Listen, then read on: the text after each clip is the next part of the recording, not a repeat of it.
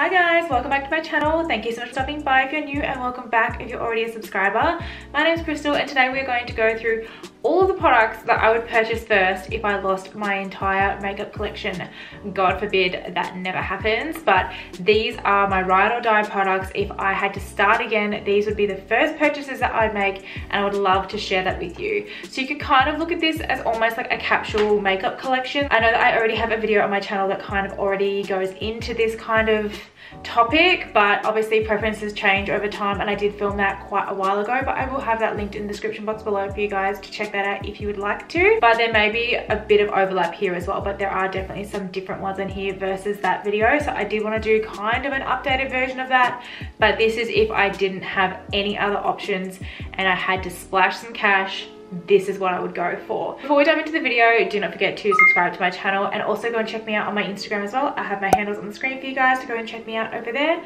And without further ado, let's just get straight into the video. Now guys, I am so sorry for this filming setup. I'm still sorting out this whole situation. I'm thinking of getting like some prints or something for this wall behind me, because in my old videos, I actually had like a curtain. You guys were actually facing the window that was behind me, but in this new setup, I actually don't have the window there. So I've got to kind of figure out what I'm going to do, whether I want to make this more of a professional setting, like having a plain background like some of the professional YouTubers have. Let me know what you guys prefer or whether you're okay with this setup. I'm still kind of trying to figure it all out. I feel like my whole YouTube journey has just been me trying to figure it out, to be honest. So any suggestions would be great. Let me know in the comments below what you think I should do to kind of jazz up my background. I definitely want to get rid of this like heinous chair, that's for sure, but we'll see what happens with that in the future. But let's just dive straight in. I have tried to categorize everything as best I can, but the first item that I would be going to repurchase is actually like probably the most inexpensive thing that I'm going to mention today, and it's actually this lip balm by Dermal Therapy. Now this is my all-time favorite lip balm. I have like 6 of these in my house at any given time. You can get them from Priceline, and I think they're $5.95 a piece. I usually grab like 4 or 5 of these whenever I see them in stock because they fly off the shelves like nothing else. That's why I haven't tried anything like the Bite Beauty Argave lip mask, I think that's what it's called, or the Laneige sleeping mask, because this bad boy right here is a fraction of the price and does just as good a job, if not better. Like, I haven't tried them, so I can't say that, but honestly my lips love this, so I don't really see the point in trying anything else in the meantime. But this would be literally the first thing that I use. Like Luke, my fiance, he literally loves this as well. Like, he has to have this around him at night time because he likes to have lip balm on before he goes to bed, and he loves this particular one as well, so that's definitely a winner. Just go straight into eyeshadow palettes because I talk about eyeshadow palettes all the time. A lot of these you guys will totally recognize if you've seen my other videos.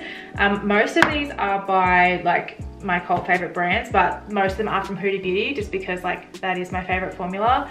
So this one is the Nude Medium palette. It just looks like this on the front, and then inside it just looks like this. Now please do ignore my janky nails. I haven't had a chance to do them yet, so we're dealing with what we got. But this is what it looks like inside. There's a lot of neutrals in there, there's a lot of shimmers, which I love. Every single time I do my makeup with this eyeshadow palette, I am always really happy with the outcome. So that's the first one. Next up are 2 others by Huda Beauty. I'll just do them together.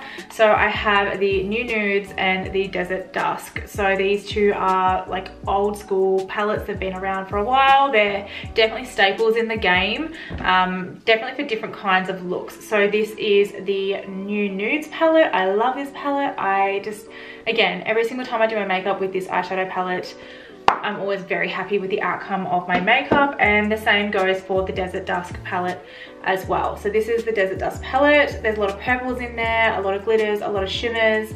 It just looks really, really nice. So I love both of these, and they would be some of the first that I would go out to purchase straight away. Next up is the Anastasia Soft Glam. This is like a staple not only for me but for my makeup kit for clients. The kickback on this is a lot, like it's a lot more potent than on the Huda Beauty palettes, but at the same time the outcome is still very similar. I still think the Anastasia eyeshadow palettes may come second in terms of formula for me to the Huda Beauty ones. And that's just because of that kickback and that fallout. I don't feel like it's as prevalent with the Huda Beauty ones, but I love the shade range in here. A lot of staples in here, and I feel like you just can't go wrong with this palette. It's It's stunning. Next up, I have to mention the Jaclyn Hill palette. This is the original palette. This is the original formula. So I can't talk about the new formula. If it is much different, I'd be very disappointed, but this is my palette. I have two. I have one for my kit and one for me. That's how much I love it. But I love it specifically for this shade right here, which is Beam. So Beam is like my all-time favorite inner corner highlight. I love it on me. I love it when it's wet. I love it when it's dry. It comes up beautiful every single time. Like without fail, it will perform. And this palette is so versatile. All the shades are here on the back. A lot of them are neutrals. You do have a tiny bit of pop of color in there, but it's enough to still be like an accent. So if you're doing like a neutral look, you might want to do a blue lower lash line and it's still like neutral, but you've got a pop of color in there as well. So I love this palette. I don't have enough amazing things to say about it, regardless of the whole saga that has been floating around for Jaclyn Hill for quite a while now.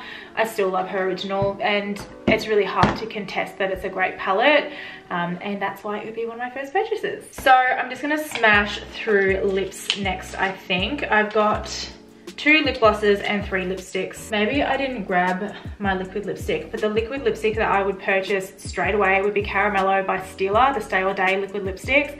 That shade is everything. I think it's so beautiful, and I think I've had about 4 of those tubes so far in my like makeup lifetime, and I would totally purchase it again if I ever lost it, or if which seems like I have lost it, so maybe I will be purchasing it soon, but I love that liquid lipstick.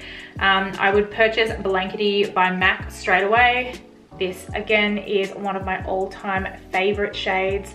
I've had, I think, 6 tubes of this. I think I end up taking like a whole stack of them back to MAC and then got another one. And the lady was like, wow, you obviously really like this particular shade. I was like, yeah girl, I love that shade. It's like my ride or die. It's like my signature shade. Aside from these 2 by Huda. So I have Prom Night and Anniversary by Huda. Both of these are so beautiful. I've janked up my Prom Night one somehow. I have no idea how I've done it. Happens all the time. I can see that I'm nearly running out of Anniversary, so I'm probably going to have to look at repurchasing Anniversary, which is this one here. So that's those 2, and I love the packaging, like how you can see the shade on the outside. But yeah, I'm really disappointed that I janked up my Prom Night. I think I accidentally left it in my car and it was a bit warm, and yeah, my lipstick kind of wore the brunt of that. And then I have 2 lip glosses here. I have my Marc Jacobs Sugar lip gloss, which I love. I'm nearly out of this. I'm kind of scraping the bottom for this now. And then I also have my Hourglass Unreal Provoke lip gloss. Now this is incredible. It smells like mint. Like I love the smell of it. It just smells so beautiful. Like it's not invasive. It's just like super luxe, and it's like super weighted. Let's move on to brows. So I'll just smash through brows real quick as well. So I would definitely purchase the Precisely My Brow in the shade 3. I love this for the tail end of my eyebrows. The Foolproof Brow Powder by Benefit. This is in the shade 3 as well. I love this for the front part of my eyebrow and to create hair-like strokes that are soft in the front of my eyebrows, because I actually have to build my eyebrows up quite a lot. I do have a video on my channel which is my eyebrow routine. I will link that in the description box below as well if you'd like to see that. And then my OG, I love this product. This is Gimme Brow by Benefit. This is in shade 3 as well. I can also use shade 2. Shade 3 is a bit deep, but I do love this product. I have purchased this over and over and over again, and I have continued to love it throughout the years with no fault.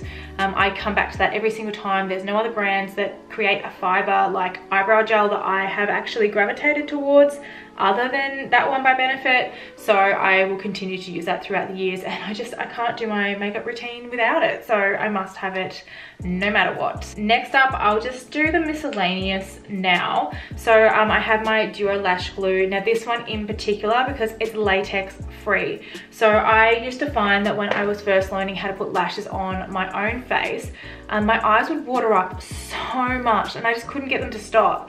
And then I found out it's because my eyes have a reaction to latex.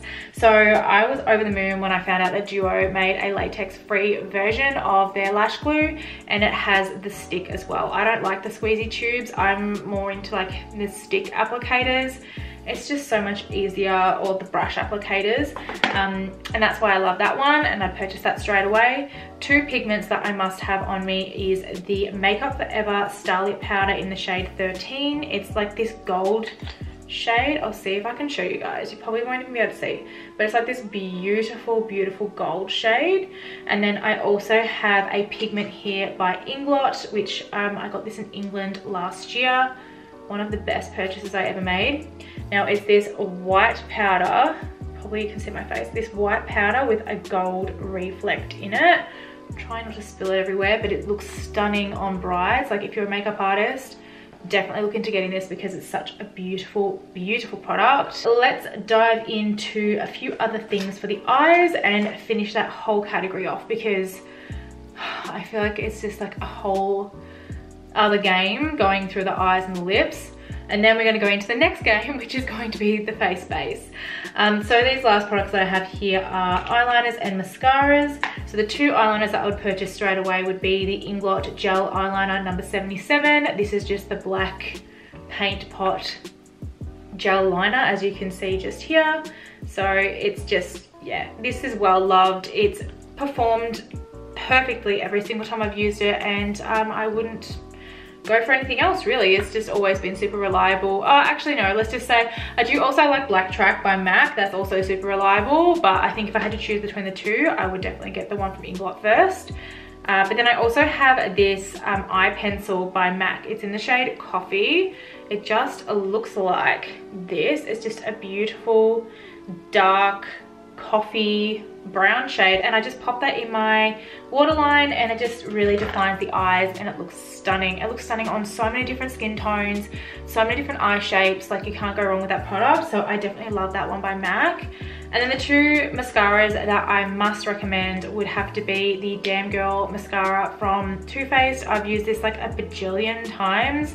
I love the packaging on this. I think it's stunning.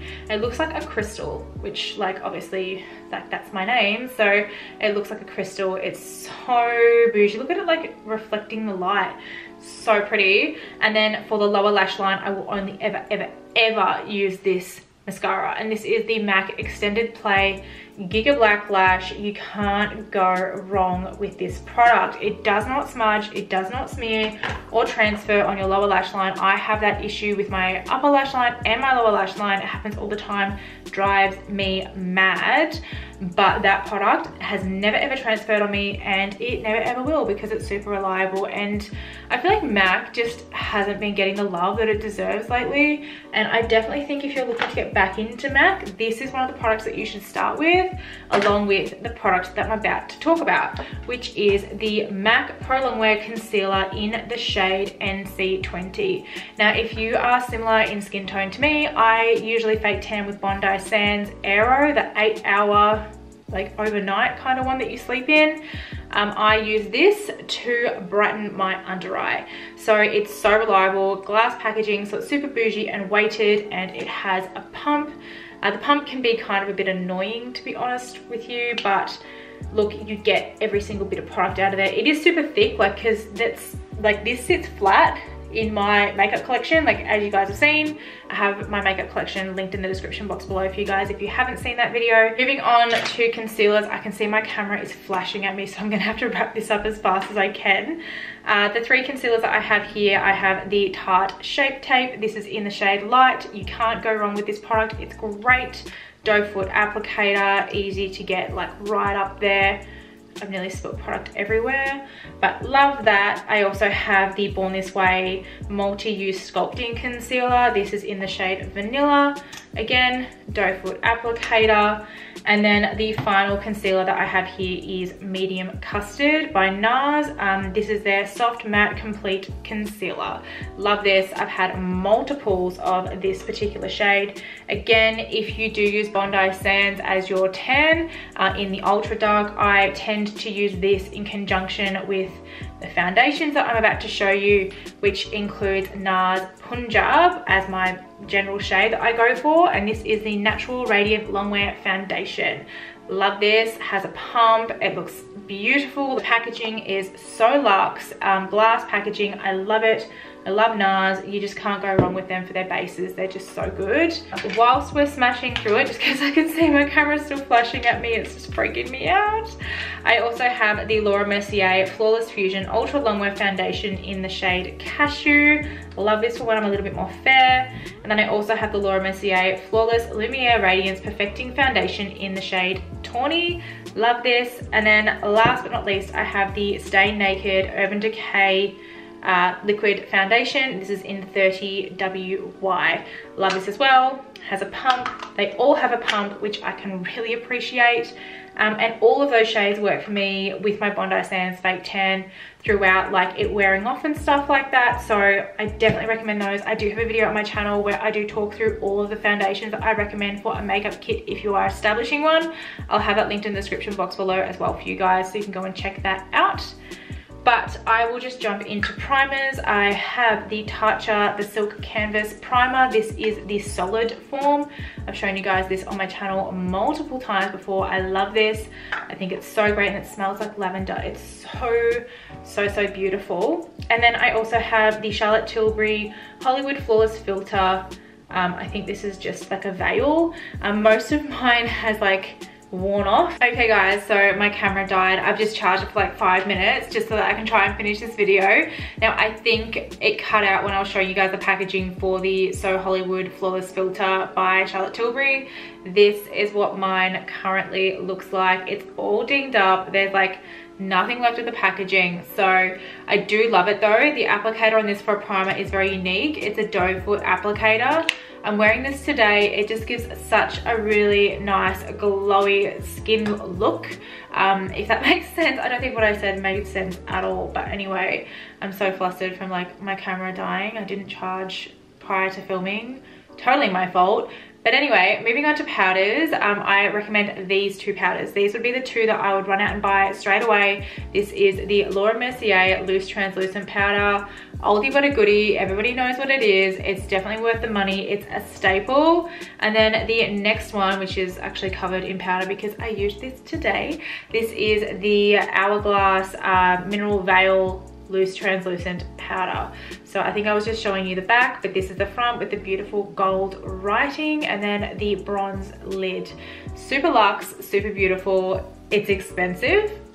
Won't lie about that. Anything Hourglass is expensive, but that is totally worth your money. So definitely don't sleep on that. If you haven't tried it, definitely run out and try it out because it's so worth the money. It took me a couple of goes to like get into it, but once I was into it, I loved it. So just keeping on the back of the powders, I've talked about this a million times on my channel. I have to have this in my life. If I had to have like one product and nothing else, I think I'd go for this one. So this is the Makeup Forever.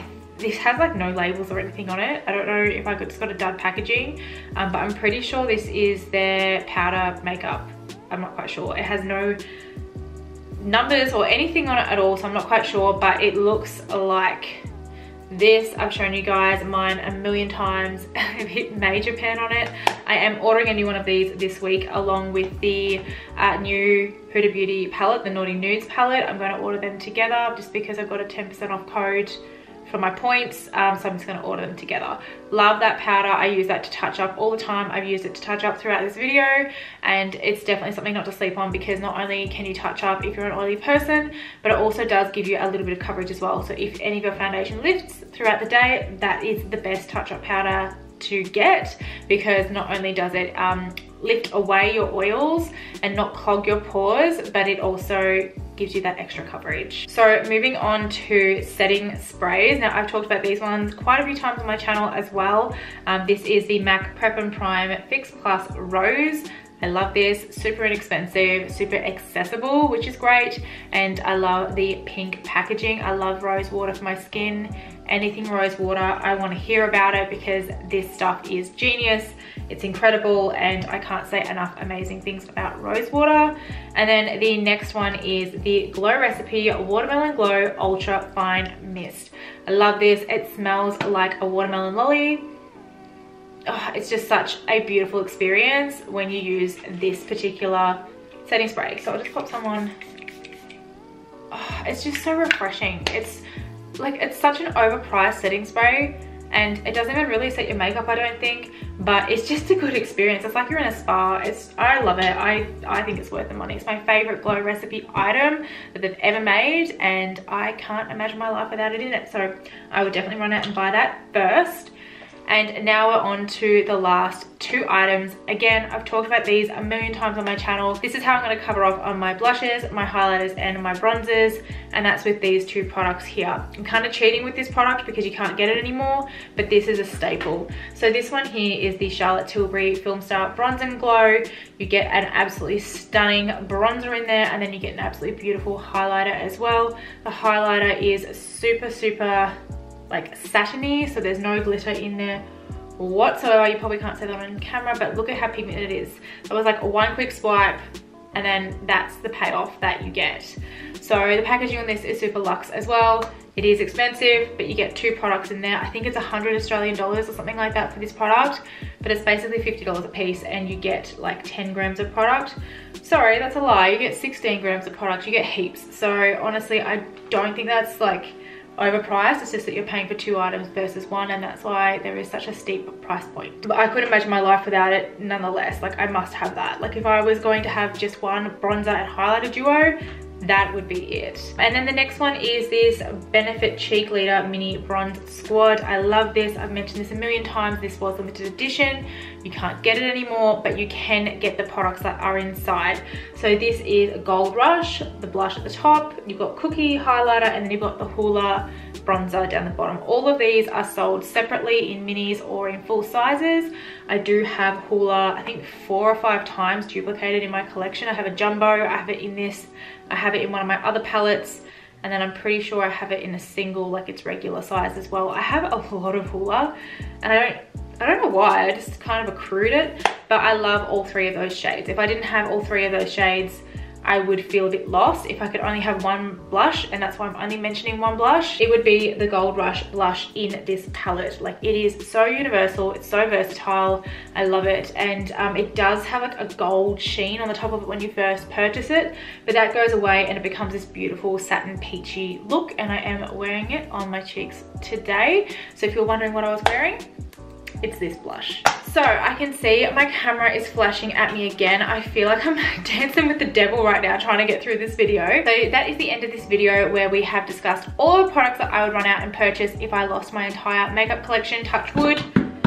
That never ever happens, because I love my makeup collection. I feel like it's perfectly curated now for what I need as a makeup artist and an individual user, and I don't think that I have too little or too much. I feel like it is exactly where it needs to be. I'm kind of now at a 1-for-1 with my collection. Like, if I purchase something, I have to have finished something or would have to declutter something to keep it consistent, because I have definitely more than I need for one person, but I'm happy with what I've got. There's nothing now in my collection that I go, I don't want that. Like, that was a waste of money. I'm pretty happy with everything that I've got. Like, some stuff is more disappointing than others, but I definitely love everything that I have. So if you liked this video talking about all these products, I have them all just sitting down here.